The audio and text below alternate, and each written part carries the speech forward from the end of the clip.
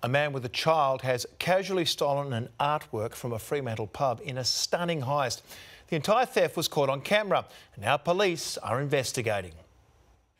It appears to be a dad's day out at the pub with an art heist to boot. Starting casually enough, a man with a little girl on his shoulders making his way down the stairs at Fremantle's National Hotel on Saturday. That's when the artwork catches his eye. There's another quick conversation with another man, and then it's as simple as a snatch and grab, and he heads down another 2 flights of stairs. You don't expect that act in front of such young people. It's not a great example to be setting. This is the stolen painting, an oil on canvas by Peter Barker. It's worth $2,800.